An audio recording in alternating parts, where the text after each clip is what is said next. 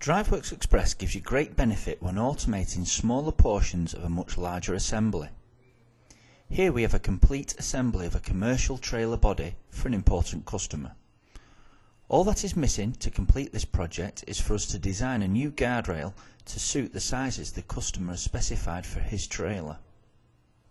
With DriveWorksXpress we can just launch the application directly inside SolidWorks and run any completed projects we have in there. This takes us to a user form where we enter the design requirements. A project number allows us to identify the new models.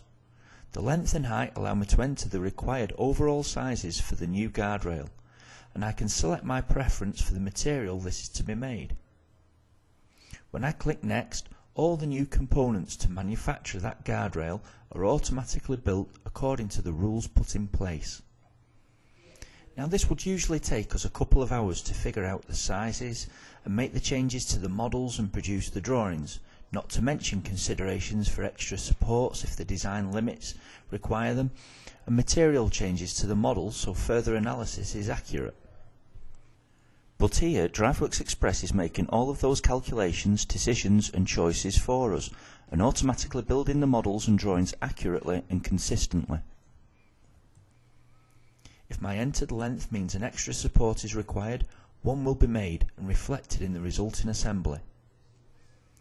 Material changes are made to each part which are driven to exact requirements, along with all fully dimensioned and annotated 2D drawings of all components required to be manufactured. Now the new guardrail can replace the existing guardrail in the trailer model.